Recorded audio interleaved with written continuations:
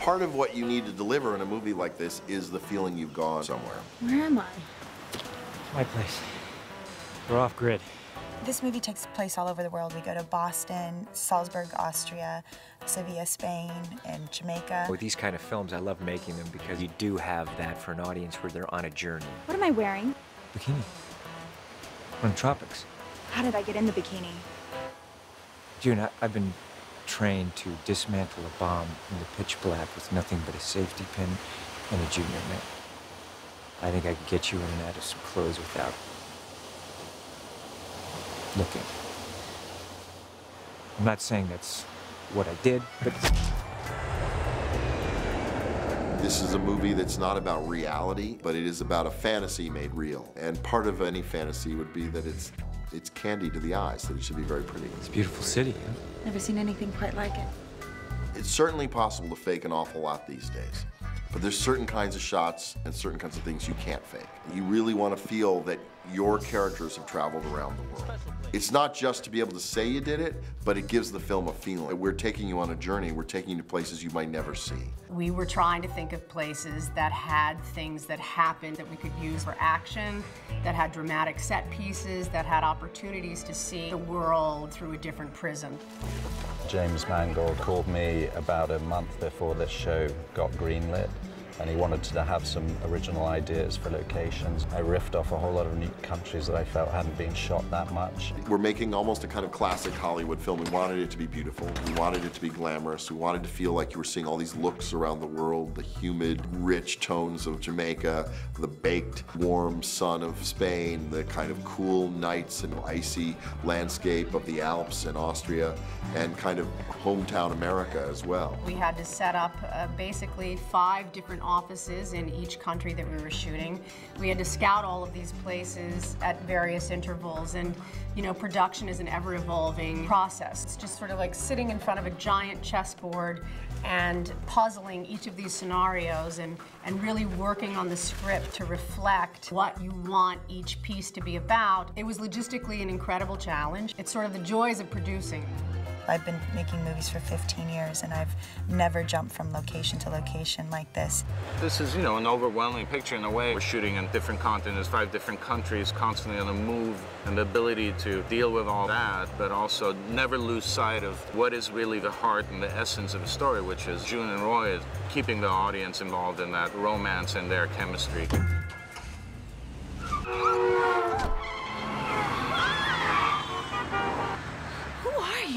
Boston was incredible, a city that I've only been to a couple of times just briefly, and to shoot there, it was just a great experience. Boston needed to represent the slice of life that June Havens comes from. It's just an everyday life. In Boston's gray tones, and it's trying to accentuate her working class, more monotone, monochromatic life. Boston is very unique. It's both really high-end and has incredible freeways and areas to stage all these sequences, but they also have a great working-class culture that is there, so you really feel like June came from somewhere. I think my favorite set of the movie was June's garage, where she works. It was a municipal government building that was empty, and we turned it into this very rich, classic car garage with lots of detail. The challenges of Boston are always that it's a city. There's a lot of action sequences that we shot in Boston in cars, on highways, closing streets, causing detours.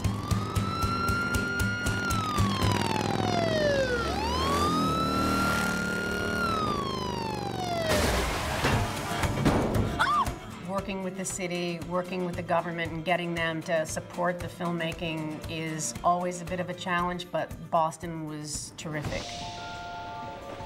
Excuse me, can you tell me where we are? Right now, miss, we are in Austria. Austria, huh? The way we transition from one country into another, it comes out of nowhere. Somebody passes out, and the next thing we're on a train in the Alps. So for a cinematographer, that's just a great challenge, but also great fun. I think everyone thought it was just going to be a lot of Wiener Schnitzel, and that actually the people were amazing. The city welcomed us with such warmth, and there's such a sense of history there. When we went to Austria, we'd been prepping for 2 months after the scout, and then within 5 days of actually getting there, all the locations had been changed and had fallen through. The only one that stood was the rooftop sequence. I think the first shoot day in Austria we found 12 hours before we shot there. So.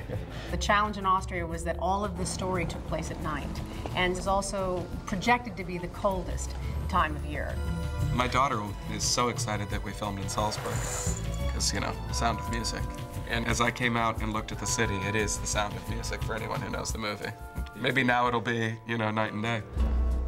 Night and Day calls for an island sequence, and I never thought finding an island would be so hard. It's a hideaway. It's meant to be very simple, primitive, and we're shooting in high tourist season.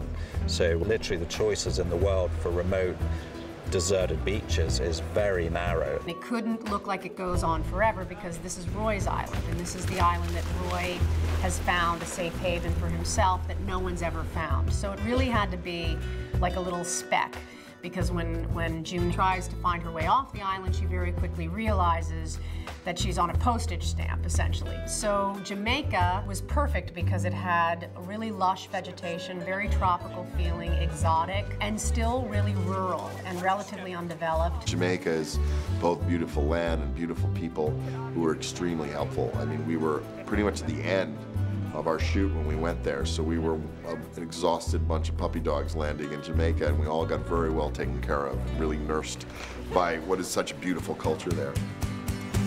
I think the crew couldn't wait to get to Spain. All my Spanish friends were like, "You are so lucky." For me, shaping the picture to end in Spain was in a large part shaping the picture to go to this place where we could do a chase like one I had never seen before.